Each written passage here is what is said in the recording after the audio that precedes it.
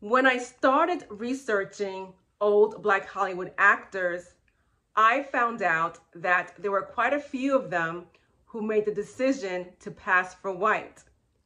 And there were others who refused to do so, such as Freddie Washington and Evelyn Prier.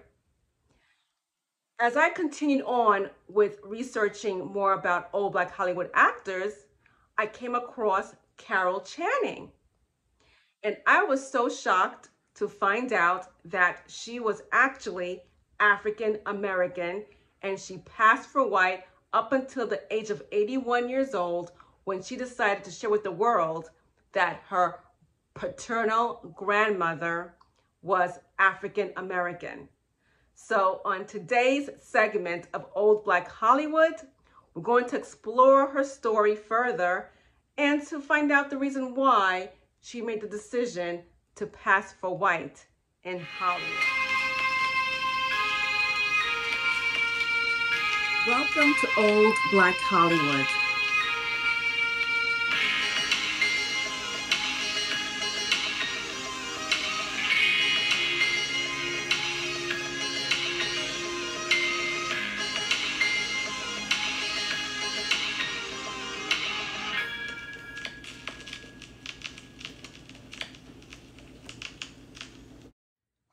Carol Channing was an actress, singer, dancer, and comedian.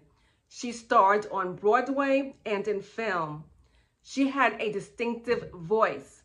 In fact, if you ever saw her on Broadway or even watched Hello, Dolly, you could hear how her voice was very unique. Carol Channing was known for her raspy voice and her smile.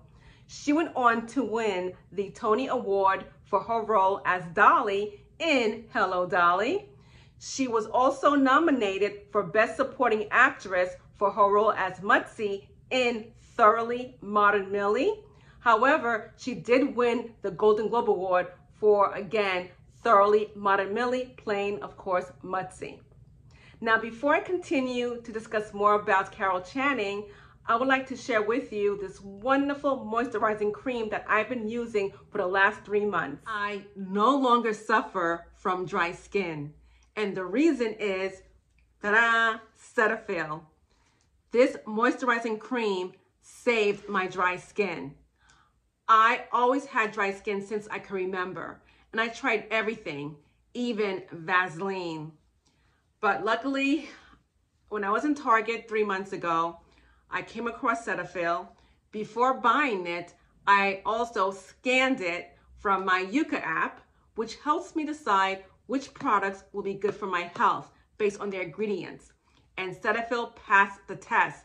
It received an 86 out of 100 on the Yuka app, which is excellent. So I brought it home with me and I used it right away. And oh boy, my skin started feeling so great. Cetaphil saved my life. I'm so glad I no longer suffer from dry skin. I put it on me and I feel great. I'm not itching or scratching and my face feels so soft and I've been told I look like I'm glowing thanks to Cetaphil. So if you don't believe me, go out there and try it yourself. Let us move on to talking more about Carol Channing. I also learned that in 1981, she was inducted into the American Theater Hall of Fame. Channing had a thriving career in Hollywood. However, she did so because she passed for white. If Hollywood only knew that she was African American, would she have been offered those leading, supporting, and creative roles? We'll never know.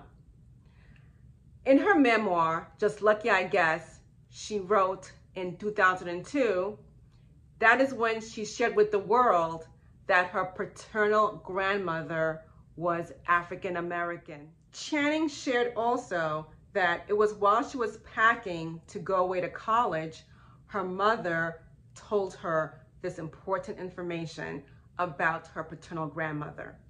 I'm going to read you an excerpt from her memoir, Just Lucky I Guess. Well, I didn't think it was coming this soon, but now I can't continue this part of the saga of my childhood unless I tell you that when I was 16 years old, packing for leaving home alone for the first time to go to Bennington College, my mother announced to me I was part Black. I'm only telling you this, she said, because the Darwinian law shows that you could easily have a Black baby. In those days, in 1937, this was unique. After reading Channing's memoir, I have to believe that she made the choice to pass for white based on her mother's advice. I wish she would have gone to more details about her father's point of view and how he felt. However, we won't know the truth as to the reason why she decided to pass for white. We could only guess, and my only guess is the fact that she did not want anything or anyone to stand in her way from pursuing her career in Hollywood as an actress. And again, she did achieve that. She did have great success in all her roles that she played. And you have to wonder again, if Hollywood did actually know that she was African American, would she have achieved success? I hope you enjoyed this segment about Carol Channing.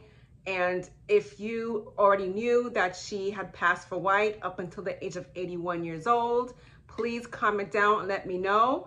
And also, I would like to hear from each and every one of you, when did you actually find out that Carol Channing was actually African American? I'm curious to know because I learned recently.